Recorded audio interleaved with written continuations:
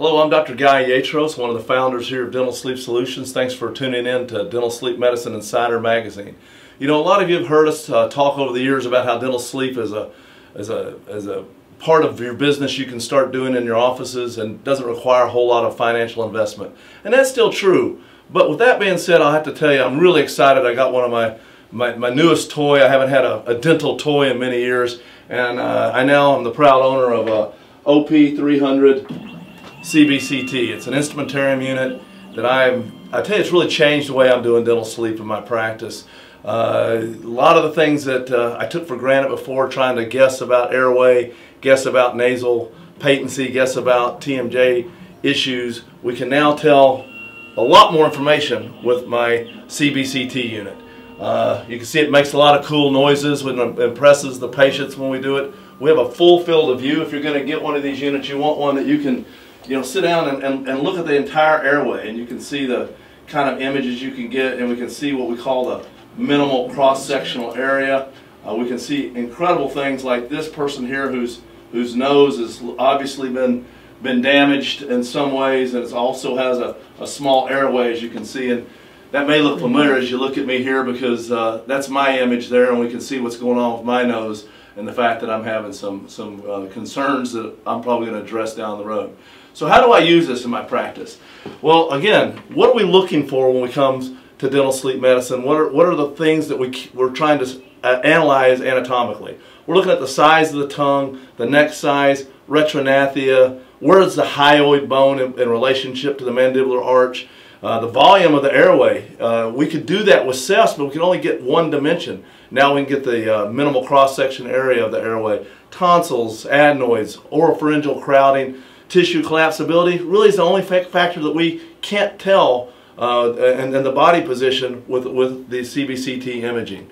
How I use this in my office is every patient that we see for dental sleep medicine. Again, if you're going to get a unit, you want one that captures the entire airway from the trachea up into the nasal cavities all the way back to the TMJs, because we're wanting to evaluate them. I really feel this is a game changer in a lot of ways in my practice, because there's a lot of indications.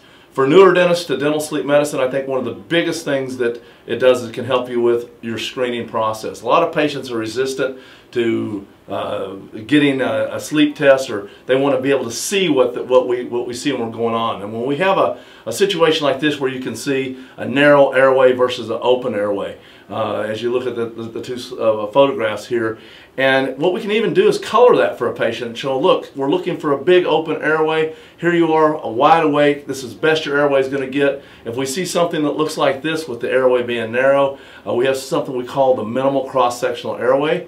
And as we look at those side by side, we can see the differences, and the patient can readily see why they may be more susceptible, and it can help us with gathering the information to see if we think that they're at risk for sleep disordered breathing and get the test. We can even look at some numbers from some tests showing that a minimal cross-section airway of less than 110 millimeters is something we might want to be concerned as a risk factor for sleep disordered breathing. So how do I use this mostly in my practice? Because most of my patients have already been diagnosed, is I want to be able to look for some things that maybe I couldn't see before. Unless you're more talented than me and be able to get a mirror back behind the soft palate and look for adenoid tissue, or you want to use a nasal scope, we are now seeing patients that, wow, they have some hypertrophied adenoid tissue that can affect whether these dental devices may or may not be successful. So as we're screening our patients and we're trying to make a decision as to whether a dental device is going to be successful for them, we want to look at things like their turbinates. So how are we going to see images of these of their airway? And we're looking for big black open airway on their noses, and we see something that looks like this with the airway, the deviated septum. But as you look at the one side with the black openings, you can see a lot of air can go through one side, but the other side not on this particular patient. And that patient will have a very likely more difficult in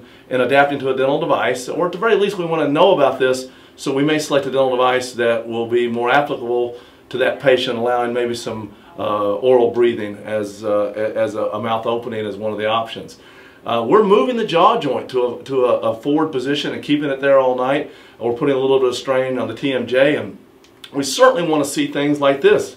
If we didn't have an image of this patient before and we find out that, that they had degenerative joint disease, we like to know that prior to doing our mandibular advancement device or dental sleep therapy. So we're looking for fossil changes, we're looking for abnormalities in the jaw joints. And one of the reasons I was resistant to this over the years was that, the radiation involved. And so, we would take Cephs and different things to look at the jaw joints and other ways of evaluating the nose. But here's the thing that really convinced me of this, is now a full airway, a 13 by 15 image can show everything we need, even show the teeth to enough degree that we're happy to be able to say that the teeth are stable enough for a dental device. And we're looking at what's called 32 microsieverts of radiation, which is barely more than a digital pan. A digital pan's 20. So I mean, it's in the same ballpark. It's far, far less than our old FMXs that we used to take. And so we're just getting so much more information now than we used to, with far less radiation than we used to even give our patients for just a traditional full mouth series. So I think it's a great instrument to have in your practice. It can be an integral part of doing a better job of dental sleep medicine. And insurance covers this. We're starting to bill medical insurance, so we can get some extra contributions from the third-party payers. I believe you're really doing the standard of care if you're doing these on your patients. And I also have found it's helping me with my referrals to my medical community, my ENTs in particular, and it's overall becoming a very profitable investment.